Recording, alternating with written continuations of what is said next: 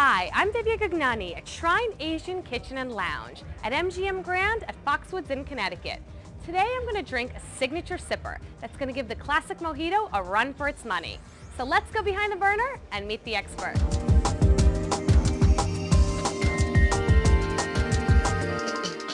So I'm here with beverage manager Joe O'Connor. Joe, show me how to make a mojito totally right. Sure. We're actually going to do a little bit of a change up on your traditional mojito. Use a different, incorporate a little bit more flavors, you know, traditional drink that we're kind of doing Shrine's take on. So got the mint, got limes. Here we're going to add a little bit of lemon, and then we're going to change up a little bit with the rum and vodka that we're going to put in there. So first thing we'll do is grab the modified shaker at the bottom. You got your mint here. We'll both put our mint in there. Okay, so we're going to put some mint. How many leaves?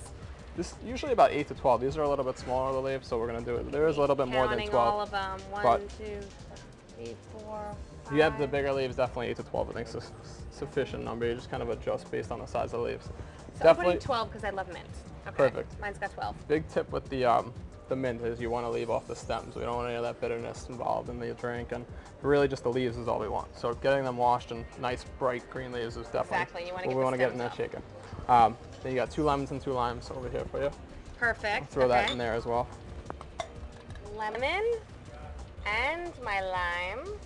Yep. Perfect. And then the last ingredient we're going to throw in the shaker with the lemons and limes and the mint is the simple syrup, which is half water and half sugar that we cook together. Okay.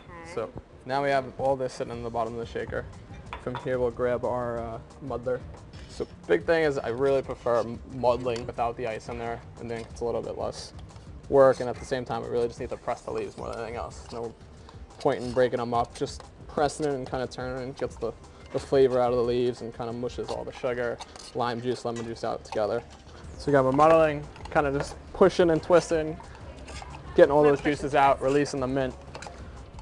You want to get all that flavor from the mint. Exactly, release the mint. So from here, we're going to fill up the shaker with ice.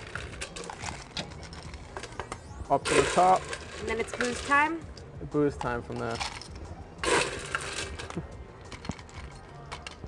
So again, we kept the rum as an element, but then Absolut Boston is kind of a limited edition, which is cool, so we wanted to play with that a little bit when it came in.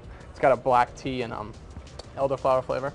So again, you think tea goes well, really well. Exactly, with the mint, lemon, tea, flavors. kind of everything works well together. We'll just flip those back over. 3 count, same time. Okay, so we're doing 3/4 of an ounce on both. 3 count. 1, 2, 3. There you and go. I'm done. And so this is a good time to put a little more ice Yeah, put a little in. bit more ice in. Again, we want it filled up all the way to the top. Okay, I'm up to the top. Nice. I got to catch up too. So we'll fill it all the way up to the top again. From here, we'll grab the shaker. You want to pour that all in? Exactly. Pour it in. Yes, kind sir. of lock our shaker in. So we got a good shake going from here. The other two-handed. I'm a little bit more of a one-handed person. If you pop it open, you can kind of see everything. Ice is broken. Yes. So we'll grab our glass. We're going to pour it all in there? Absolutely. Just dump it right in there. We really don't want to lose any of the flavor that we muddled together and got everything in. Ooh, look at me. I'm getting up to the top. Nice. So again, all the ice up to the top. From here, we can put a little bit of soda in there. Kind of give it a nice fizz. It's fresh soda water.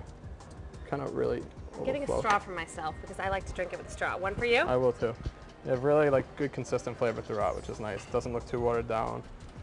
You see all that mint going through. I'm ready to drink. Really good classic drink. So you got a little bit of the lemon. Again, taste the rum, mint, a little bit of the flour. You know, I taste a little bit of the black tea. Absolutely, yeah. This actually Boston stuff is great. Absolutely, it's real strong as far as the tea flavor goes, and then putting with the mint, like I said, lemon, everything kind of really blends together well. Great cocktail. So. Cheers! Thanks for having us. My pleasure.